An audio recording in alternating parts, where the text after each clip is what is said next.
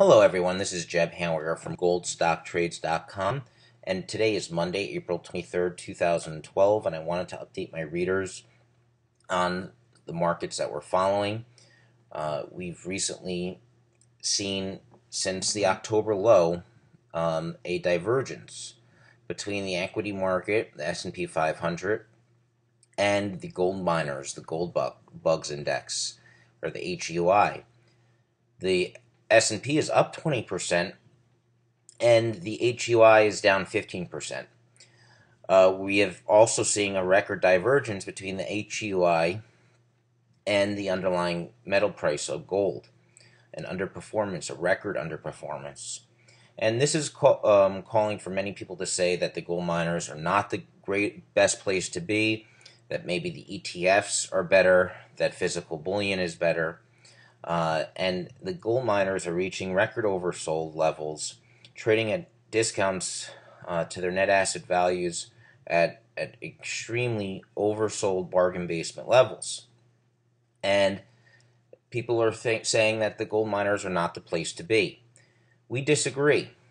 We see the gold miners as still being a very powerful place to be. And right now, in the short term, it may look to the marketplace that the gold miners are out of favor, but we are contrarians, and we see this as a great opportunity, and that the gold miners really over the long term are actually the best place to be.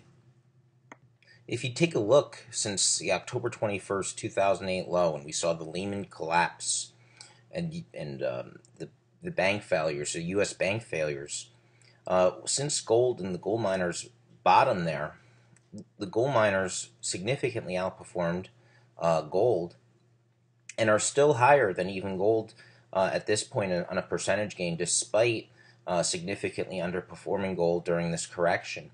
And although we've seen a rally in the S&P 500 since the 2008 lows, we've seen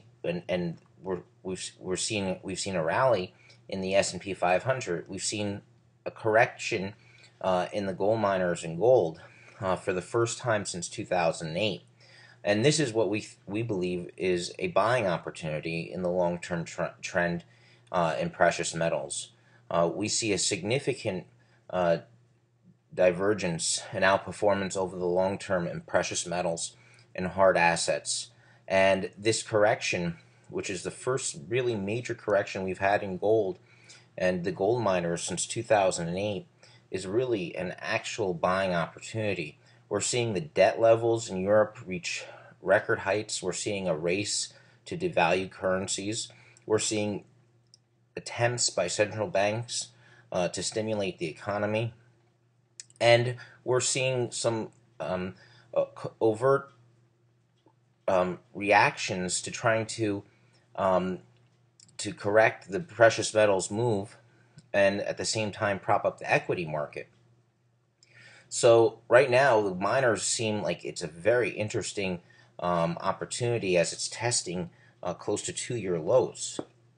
And if you take a look at the long term, whoever has said that the gold miners are not the place to be, take a look at this chart from 2000, where we saw the equity markets unwind and the housing.